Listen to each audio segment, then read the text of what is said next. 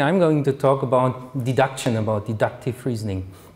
And both of them are actually, since the early days of artificial intelligence, really the main components of AI and in general of automated reasoning.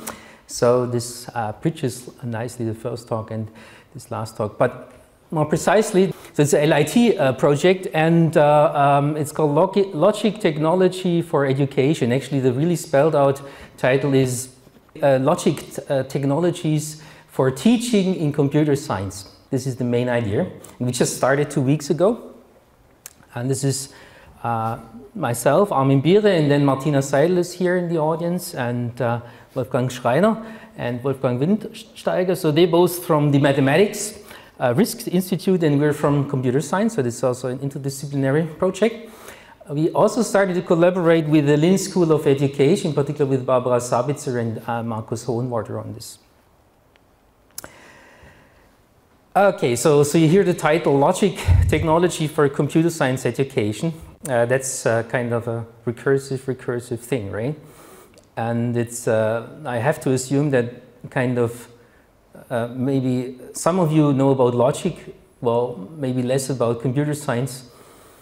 And then didactics on top of that, that's really challenging. So let me try to focus on the kind of most important thing for us, to teach you logic, how we understand logic in computer science. Maybe this is the best thing here. And then at the end, I'll talk about what our ideas are about teaching that. Okay. So let's do some logic. Let's try to encode what the problem I had this morning. At 7 a.m. I thought, like, what should I wear today? And of course, because I'm working in this field, I used SAT Solver to solve this. So first task in this talk is now to encode this problem I had this morning at 7 a.m. into a logic problem. So let's see. So these are just 3 constraints, right? English. Like one, you cannot wear a tie without a shirt. It would look silly, right? Wearing a tie without a shirt. Then wearing a tie and a shirt is overkill. I mean, this definitely applies to our computer scientists in this room, right? Then not wearing a tie nor a shirt is impolite. That's because maybe I'm over 50, and that also applies to Gerhard, so let's see. All right, so let's see what this gives. In logic, you would say a tie implies shirt. So the idea is that tie and shirt are kind of facts. They are either true or false, propositional variables we call them. And they're like tie implies shirt. So if tie is true, shirt has to be true. The next one reads, not the case, so this exclamation mark is not, that tie and shirt are true at the same time. Okay? Maybe a second to see that. This is exactly what my English says. And then the last one, this is the tie and shirt. Like one of them has to be there. Now if I do a little bit of logic, that's what we teach our students, I will come up with this formula there at the bottom. This is a formula in normal form. It's called conjunctive normal form. And I don't want to explain how you get from the top to the bottom. But this one on the bottom, you can really give like a tool, and the tool would give you a solution if there is one. So big question, is there a solution? Is it satisfiable?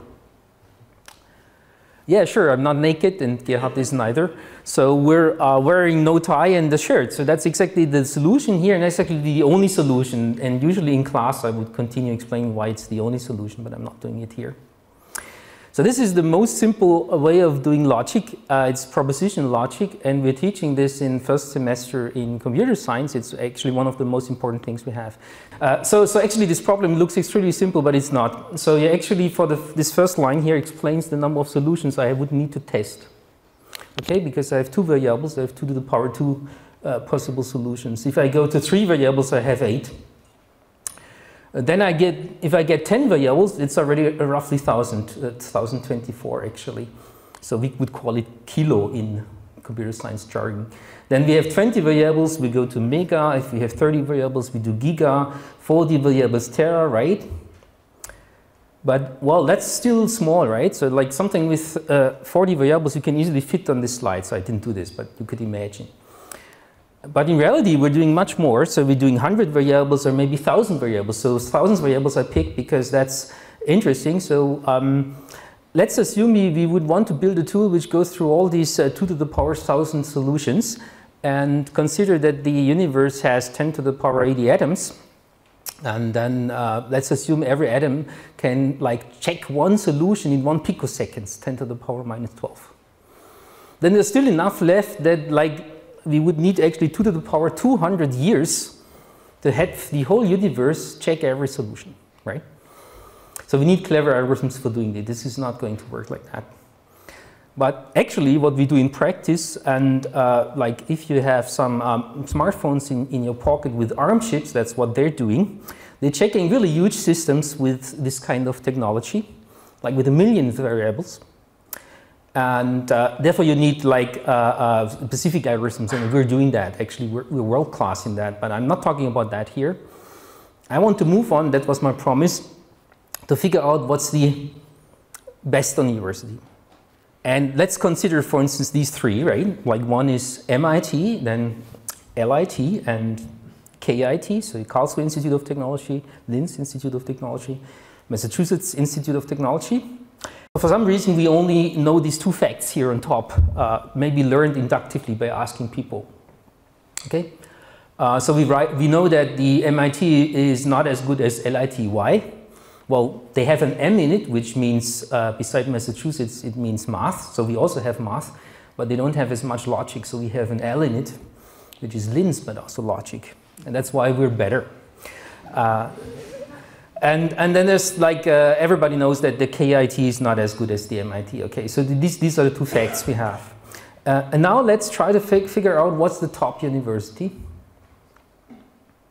And if you have a computer science background, you would use a sorting algorithm for doing that. You would sort these 3 universities, ABC. So I start here with a lexicographic order. And then I sort them with an algorithm. So this is an algorithm or a program if you want. And this is the famous old 60-year-old bubble sort. It works as follows. So if it just has some checking of columns, like entries in columns, for instance, here it checks whether this kit here is less than this lit. And if we look here now at our facts, you see no fact which says that kit is less than lit, LIT. KIT is less than LIT. And therefore, this exchange doesn't happen. That's how this program works. And then you do this twice more. So here, for instance, you check whether the LIT is less than MIT, and we don't have a fact here which says LIT is less than MIT, and therefore we don't exchange it. So what happens, we keep this lexicographic order, and then the algorithm here returns the last element, and damn, well, it gives MIT, so we're not best, okay? Maybe that's what's the reality, but that's not what we expect given these facts. So what's the problem here?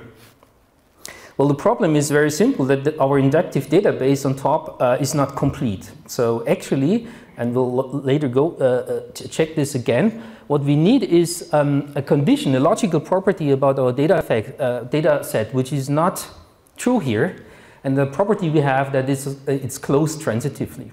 And if you look at this data set, you will see that, well, MIT is less than LIT, and the KIT is less than MIT, so KIT also has to be less than LIT, right?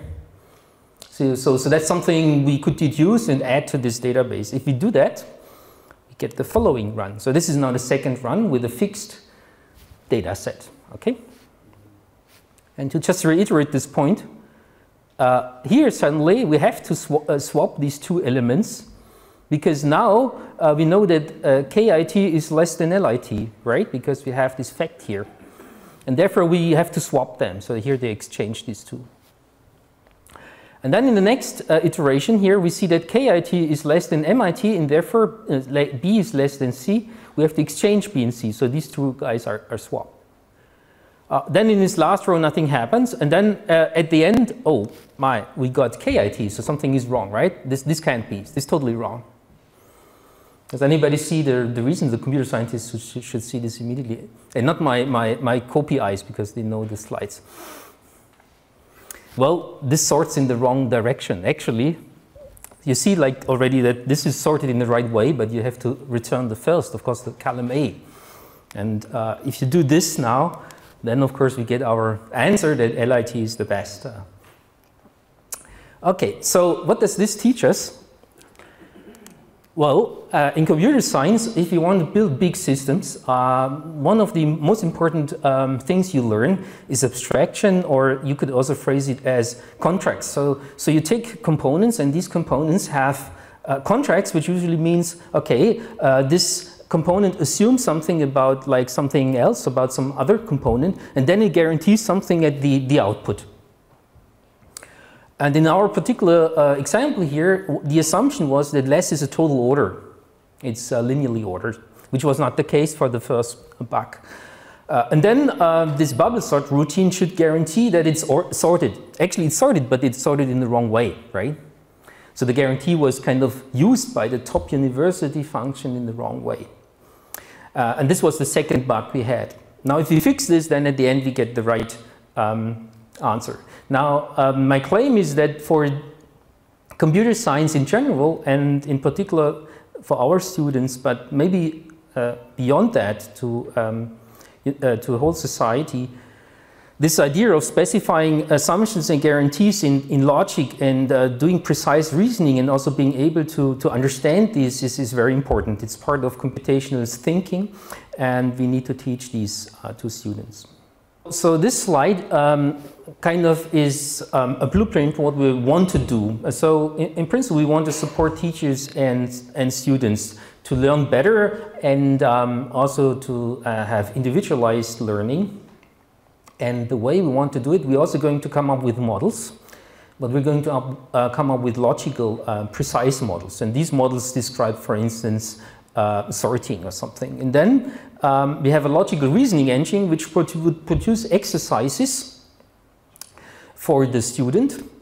And the student can then solve this and hand it back to the logical reasoning engine. And this logical reasoning engine might find, oh, this is a correct exercise or not, and even give back a diagnosis, like feedback, what was wrong.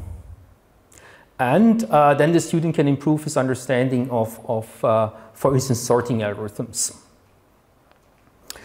We want to also add machine learning here, in particular in order to adapt kind of the generation of exercises to the student skills, because we don't think we have a precise model for that one. And ultimately, our students, maybe in later semesters, should also have this blue dashed line, be able to fill this blue dashed line on top, which says, okay, so as a computer scientist, you should only be able to think about sorting. No, you might want to also understand how to come up with these models for sorting in the first place, and there will be a connection to that too.